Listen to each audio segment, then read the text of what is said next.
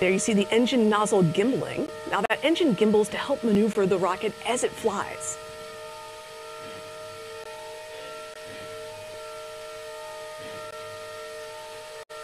We're also keeping an eye on the pressure and the temperature in the propellant tanks.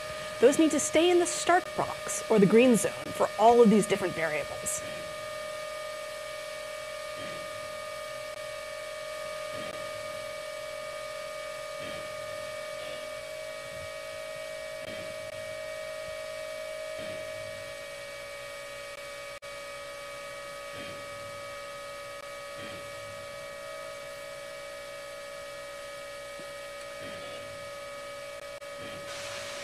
All right, everything looking good with the rocket. It is time to hand it off to Mission Control.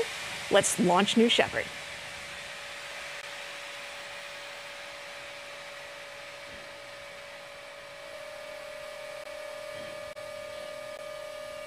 T-minus 16, guidance internal. T-minus 10, 9, 8, 7, 6, 5, 4. Command engine start. 2, 1.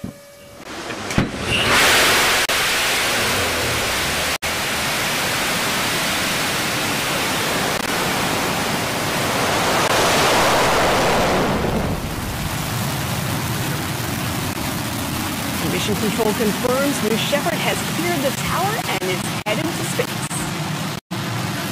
Now you can see on the lower side of your screen that we're gaining speed. As New Shepard gains altitude, the atmosphere gets thinner. The bar on the left shows the vehicle's ascent. Now we actually started at about 3,700 feet MSL. That's how far above mean sea level we are out at Launch Site 1.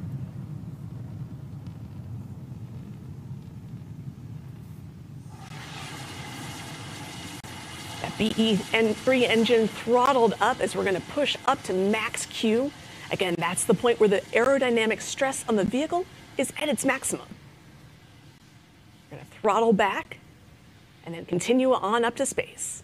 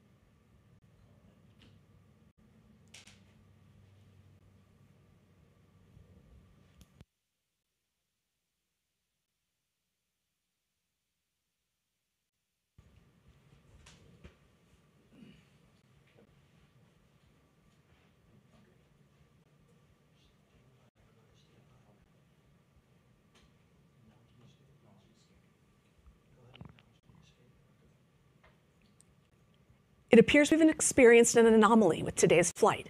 This was unplanned and we don't have any details yet, but our crew capsule was able to escape successfully. We'll follow its progress through landing. As you can see, the drogues have deployed and the mains are going to be pulled out next.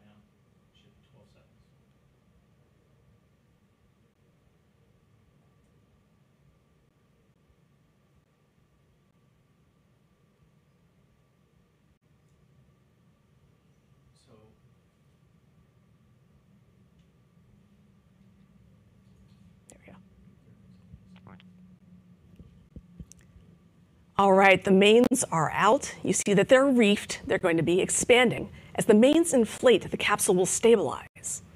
That's looking like a successful execution for the crew capsule and escape system.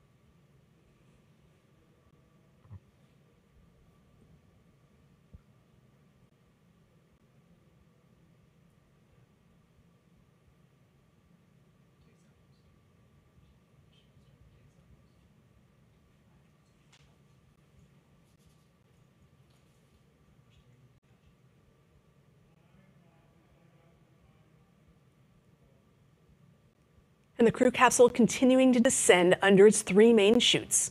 You can see those West Texas mountains in the background. As we come down towards the desert floor, we're going to expect that retro thrust system to fire. Again, that will take out most of the energy in the landing in addition to the parachutes. You'll see it kick up a big cloud of dust out there in the desert.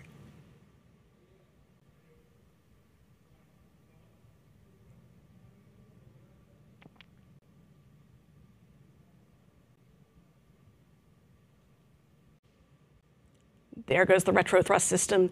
You can see how our backup safety systems kicked in today to keep our payloads safe during an off-nominal situation. Safety is our highest value at Blue Origin. It's why we built so much redundancy into the system. We're going to close out the webcast for today. We'll share more information about the flight on Blue Origin's Twitter feed as we can. Thank you for joining us for today's webcast.